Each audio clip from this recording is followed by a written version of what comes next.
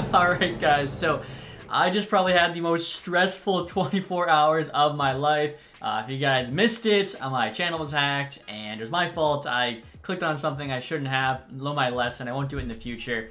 And luckily YouTube was able to help me out. They got my channel back in 24 hours. We're back up and running. All the videos are back. Got rid of all the other nonsense. Hopefully you guys didn't click on any of those, scammy crypto things that are being streamed on my channel last night. But moving on from that, yesterday a bunch of trades went down. It was like the trade deadline came early. I want to look at the kind of biggest hockey trade that happened, which was Bowen Byram getting traded to the Buffalo Sabres in exchange for Casey Mittelstadt. The Avalanche were very busy. They actually made another trade I'll probably cover in this video as well. Buffalo obviously not making the playoffs. Casey Mittelstadt, solid player, second line center, having a career year, $2.5 million for one more year. Maybe, they're not really close on price, or Buffalo just wanted to add to their defense. You guys can see in game there, Casey Mittelstadt's age rating potential. Again, having a career year, this is probably the time to trade him. And they get back, I think, a really good return in Bowen Byram. Byram hasn't been having the best season, but he's a young defenseman, former, 4th overall pick. I think you look at that Avs team too. He's playing behind McCarr, Taves, Girard, Manson, tons of guys there, not really getting as much ice time. I think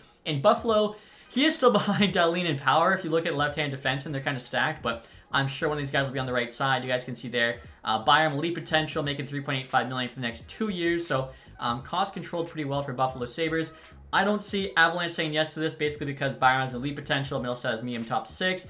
In real life, I think, this is much more fair of a trade. You guys can let me know if I should downgrade Byram's potential from elite to medium top 4 in my next roster, but we'll see what the Avs say. And yeah, no surprise there, trade is rejected. Also too, guys, I don't know why I just thought of this, but in regards to my channel getting hacked, I actually saw I lost 200 subscribers. So if you guys are watching this and you don't mind, telling a friend about the channel or something like that, I'd really appreciate it. Also, leave a like on this video. Try and, get it out there so people can see I got the channel back. It would mean a lot to me. And now after that trade, guys, see what the Sabres lines could look like when healthy. So again, even without Mittelstadt, the top 6 is still quite solid. You got Benson coming up. Krebs going to get better. Olsen's probably gone after this season.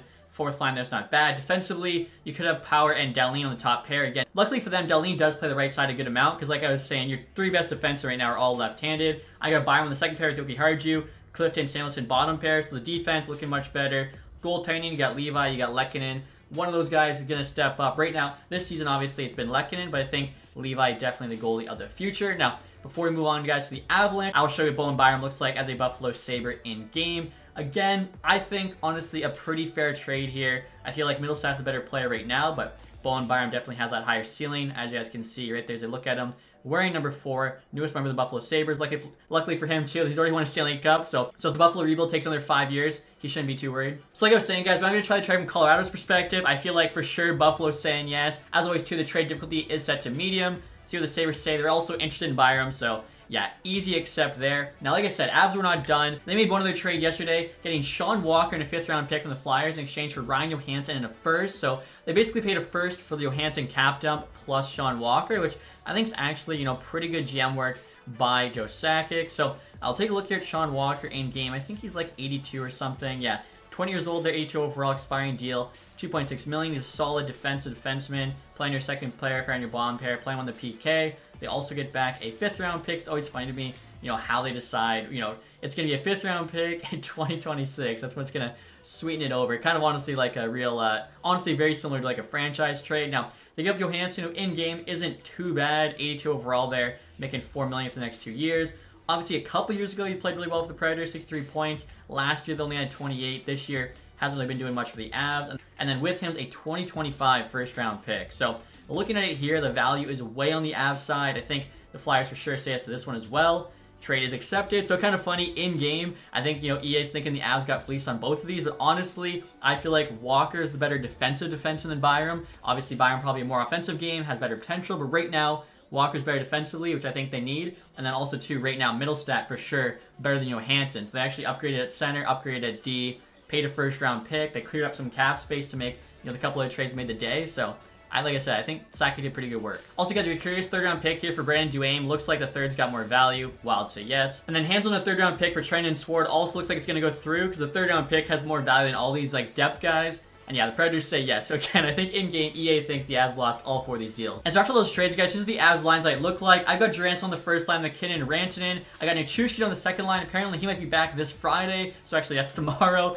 Playing with Mittelstadt there and Lehkonen. You got Wood, Colton, Parise on the third line with O'Connor, Trenin, and Duame on the fourth. In terms of the defense, even without Byram, the top 4 there, Taves, Makar, Manson, and Girard is still very solid. I got Jack Johnson, Walker on the bottom pair. Instead of Johnson, you could also have Caleb Jones. On top of that, too, I got Cogliano scratched. And, of course, Landeskog potentially could be back in time for the playoffs. So this Avs team is going to be stacked. Georgiev there is the starter. Prospetov backing him up. Georgiev has played well. So, I mean, this Avs team, like I said, they're going to be dangerous. I'll give you guys your first look here at Casey Mittelstadt as a Colorado Avalanche. I think, you know, he should do really well there on that second line spot, especially with Nichushkin coming back. He does get to play with him. And then whether it be Lehkonen and Duran on the other wing, it's going to be a solid line for sure, especially when McKinnon gets all those tough matchups. So there you guys have it. Casey Mittelstadt, ranked number 37 as a newest member of the Avalanche. And now next you guys will try the trade from the Flyers perspective. Again, you can see the value is way on the Avs side. I think Johansson for Walker, 1-for-1 in-game is pretty fair. So the fact the Avalanche are also getting up a first-round pick here,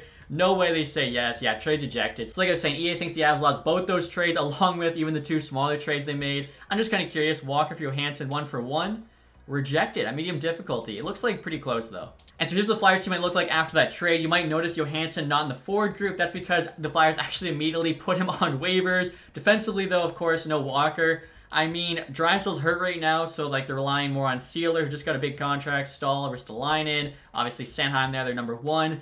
Looking at this team, I still can't believe like they're in a playoff spot. Just such a good job coaching, I think, by Tortorella. As I mentioned, Johansson on waivers, no one's picking him up, so Lehigh Valley Phantom just got a new 1C. I'll show you guys what Johansson looks like on that team. And so there you go, guys. Ryan Johansson, newest member of the Lehigh Valley Phantoms. Hopefully you enjoyed this video. If you did, leave that thumbs up. Again, guys, it really helped me out with, you know, everything that went on yesterday. If you're watching this, you haven't subscribed, or maybe you accidentally unsubscribed thinking my channel is something else, hit that sub button. Thank you guys so much for watching. Have a nice day.